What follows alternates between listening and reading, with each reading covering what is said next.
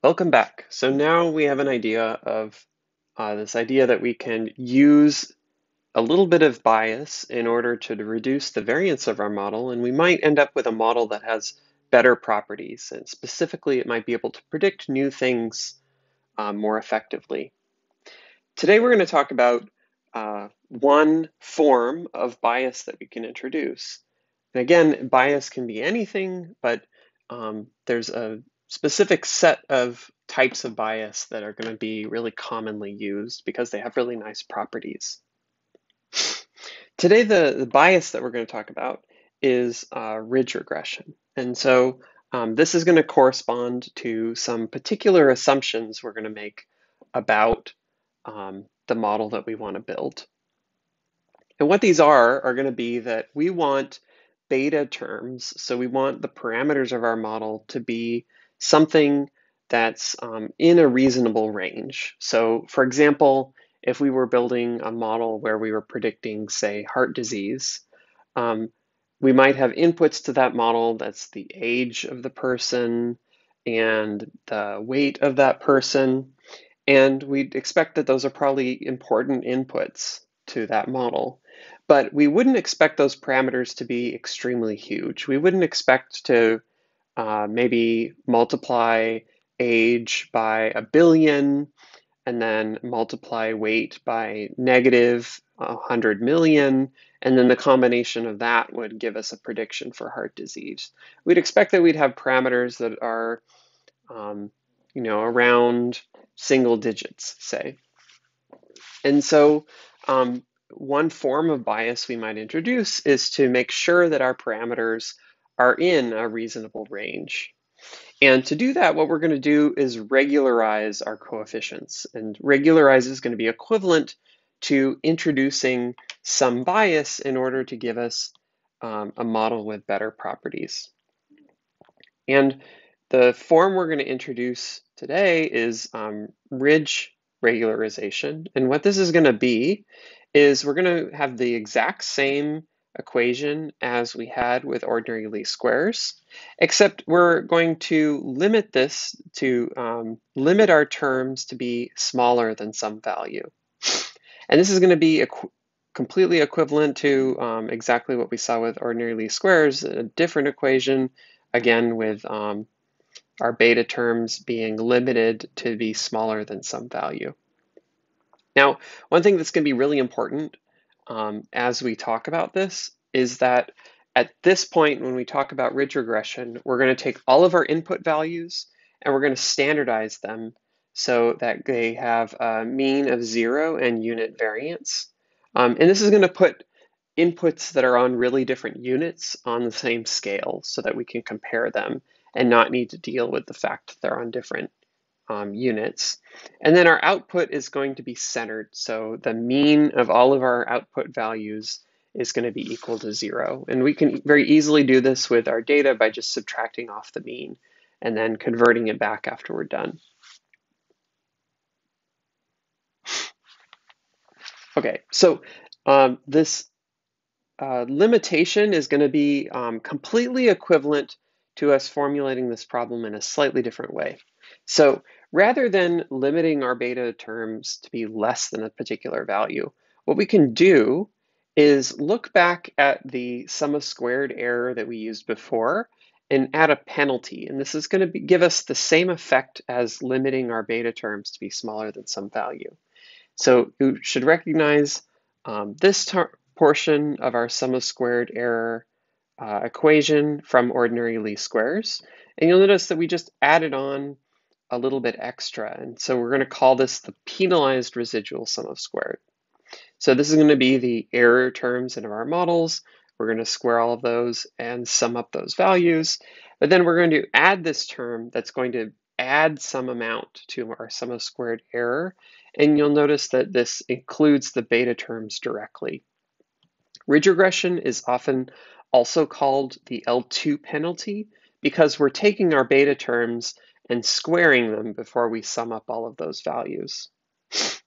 We also have this lambda value, and we don't have a way yet of really determining what that value is. But we can talk a little bit about would be the effects of this lambda value. So let's say that lambda was equal to 0. Simply what this would mean is that this term that we've added to our sum of squared error would just completely go away because anything times 0 is going to be equal to 0. And what that means is if lambda is equal to 0, we're going to recover ordinary least squares. So we won't no longer be performing ridge regression. We'll just have simplified this back to what we've seen before. Now let's say that lambda goes to infinity. The effect of this is going to be that we're going to start to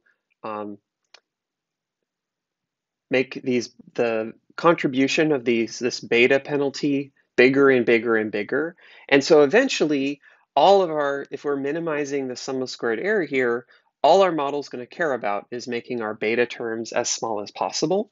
And so we also can say what will happen if we set lambda equal to infinity. What will happen is all of our beta terms will be equal to 0. And the effect of that is that our model is going to just predict everything is an output of 0. And so the effect of our lambda term here is going to be that when we have lambda equal to 0, we're going to have a really complicated model. So it's going to be equivalent to ordinary least squares. And so this is going to have higher variance. And then if we set lambda equal to infinity, we're just going to have a model that predicts everything is exactly equal to 0. So our model is going to have absolutely no variance, but it's going to have larger bias. So lambda is going to be this term that we can change in our model, and changing the term is going to change the behavior of our model, and we can pick really any value of lambda, and we'll talk about how we can pick that later. Note that this one nice property of ridge regression is that the penalized residual sum of squares is still convex, which means it has a unique solution, and we're going to have a really direct and straightforward way of being able to calculate the answer. And so unlike nonlinear least squares, we're guaranteed to get the exact best answer, and we're going to have a very straightforward way of calculating that. One thing to note just in practice when using ridge regression is that some implementations of this are going to ask for a value of lambda, and some of them are going to ask for a value for 1 over lambda. And so you'll always want to check that because you don't want to enter a large value because you want to penalize your model and then discover that you were doing exactly the opposite. Now we have this penalized sum of squared error, and we're going to have, just like ordinary least squares, a way to directly calculate this answer. And we'll go through in a second. I'm going to show you exactly how we can calculate this, or how we can prove this relationship. And the solution that we get is going to depend on how we pick this tuning parameter, and we'll come back to that in a bit. One really nice property of this is, in fact, including this lambda term. So this penalty term actually makes it possible to calculate solutions when we otherwise wouldn't be able to. So we talked about one of the limitations with ordinary least squares is if p is greater than n, that we can't calculate a solution, that there's an infinite set of different models that would all perfectly fit our data. With ridge, we actually can calculate a solution because our model will always be, the effect of this is that we'll always be able to invert this matrix that we calculate. And so one nice property of ridge regression is we can use ridge to build models when we have more variables than we have observations. And this is a really nice property, especially nowadays when we have things like gene expression measurements where we can make many, many variables, but it can be difficult to get just as many observations. And this was actually the original motivation for ridge regression, was not to get a model with better prediction properties, but in fact be able to build a model at all when we have more variables than observations. In fact, the concept of ridge in other contexts is called something else called Tikhonov regularization. And it's used for exactly the same properties. And so if you're reading, say, a physics study, you may see reference to Tikhonov regularization. It's the exact same ideas as ridge that we're seeing here. So let's come back to this equation and just think a little bit about where this equation comes from. And I want to show a proof of this just so you have a feel for how the logic of ridge regression fits together. Okay, so we're going to start with our expression for the penalized sum of squared error. And if we take the derivative of this at the solution, we should be at a minimum of the sum of squared error. And so the derivative of this with respect to beta should be equal to 0. Now I'm just going to reorganize this a bit. So I've expanded and then moved one of the terms over. I've divided everything by 2. I've moved another term over. And then I've separated out beta from the 2 terms. And then finally, I'm going to take this portion in the parentheses, and we can invert this to get a solution for beta. And so calculating the solution to ridge regression is really nothing more than some matrix calculus. And so this just shows that we can directly calculate an answer for ridge regression and get the optimal solution. So we don't have the same concerns as we had with nonlinear regression. So coming back to this lambda term, this is going to be one of the biggest challenges with ridge regression. Note that you're going to get a different solution for every value of lambda. And so as we vary lambda, we'll trace out a path of different solutions. And we don't have a particular lambda at this point that's going to be any better than any of the other ones. Lambda is going to control the size of the coefficients. So as it gets larger, we're going to have terms in beta that are smaller. And that's equivalent to saying that it controls the amount of regularization.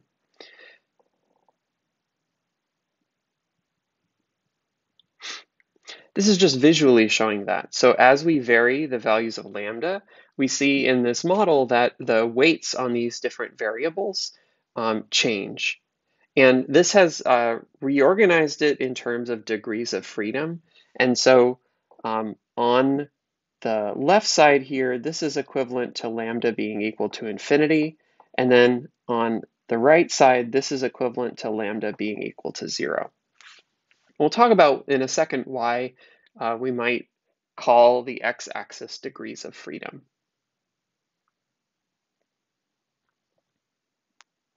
So what we're left with is we need to come up with a way of choosing the values of lambda. And we need a disciplined way of doing that because we're adding in bias here. And so it's very clear that if we choose the wrong values of lambda, we're going to get a model that's not going to work as well. And in fact, the original scientists that proposed ridge regression really didn't completely come up with the best way of doing this. So they, in fact, said, well, you should plot the how beta changes against different values of lambda, and then you should sort of pick where the terms stop changing in the middle, and that should be your best value of lambda.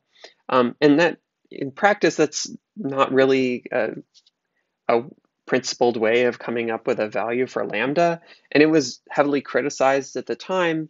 Now we have some really good ways of being able to determine the values of lambda. And in fact, the next lecture, we'll talk about the correct way of doing this because it's going to be common for all the different forms of regularization that we use. One nice property of ridge regression is that it's very simple for us to make some to reason about it. And one of the things that we can reason about is actually what a best solution is. And again, next lecture, we'll talk about something called cross-validation, which is going to be a better solution for doing this. But I think this nicely shows that ridge regression has some really nice properties. It makes it a simple model to reason about. So first, let's just say that we're going to make a huge assumption, and it's going to make it easy for us to say what the best value of lambda is.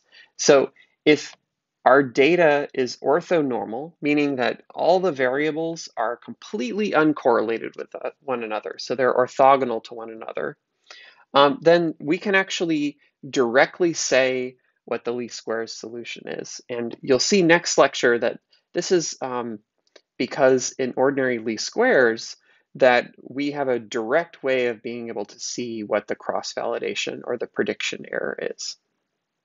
So if we assume this really big property, this is often not the case in practice, then when we, as we vary our lambda term in ridge regression, this is going to be equivalent to shrinking the values of beta. And so if we combine this with a property we'll see next lecture, then we can actually directly calculate what the best lambda term is to make a model that gives us accurate predictions. So this is a nice property that because ridge is so simple that we can directly calculate a best solution and do it efficiently. So to talk about the degrees of freedom, we're going to need to introduce this kind of unusual concept.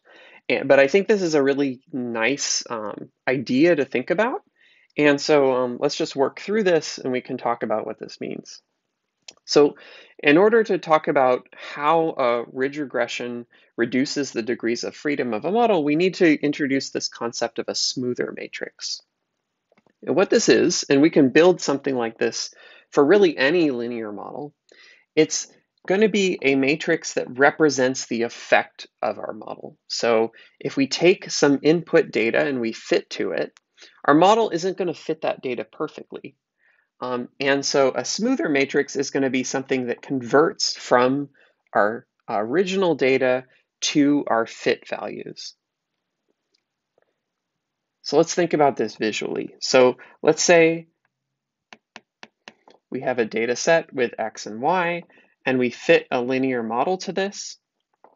The effect of this is that when we ask our model what its predictions are for these data points, the model is going to move these data points onto the line because the model can only make predictions on the line. And so a smoother matrix is going to represent this. If we plug in these data points, it's going to output these red values. So if we input these black points, it's going to output these red points. And that's going to be the effect of a smoother matrix. And so it's roughly a summary of the behavior of our model. In ordinary least squares, our smoother matrix, we can actually say what this is. So we have an equation like this, and that's because our beta hat is equal to an equation that we know. So we know that y hat is equal to x beta hat, and we know that beta hat is this ztz inverted zty. And if you combine those, you'll get this, where our smoother matrix H is equal to a whole bunch of different z's. And from linear algebra, we know that if the rank of a matrix is equal to p, that the trace is equal to p, and that's the number of degrees of freedom in our model. So by analogy, we can say that the effective degrees of freedom of our model is equal to the trace of this smoother matrix. And that's why this idea ends up being useful. So in ridge regression, the fits are given by this equation we've seen before. The smoother matrix, just plugging things in, gives us this form. And then this allows us to say that the effective degrees of freedom in our model is equal to just the trace of this matrix, and that's equal to this equation where the lambda values are decreasing the degrees of freedom. And so this is why when we say that ridge regression allows us to get solutions when we otherwise wouldn't, it's in fact because ridge regression is decreasing the degrees of freedom in our model. Just a note, if you'd like to go back and check this for yourself, it's some linear algebra to follow through with. But one property you need for that is the following.